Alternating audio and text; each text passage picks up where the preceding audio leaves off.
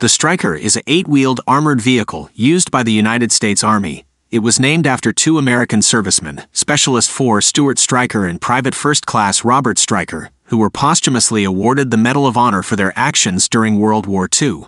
The Stryker was designed to provide a highly mobile and well-armed vehicle platform for a variety of missions.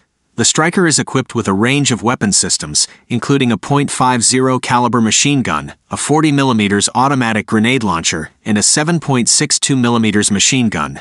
It is also equipped with a remote weapons station. The Stryker has several advantages, including its speed and mobility. It can reach speeds of up to 60 miles per hour, and it has a range of up to 300 miles. It is highly maneuverable and can operate in a variety of terrains, including urban environments. However, the Stryker has some limitations as well. Its armor is designed to protect against small arms fire and shrapnel, but it is not considered heavily armored.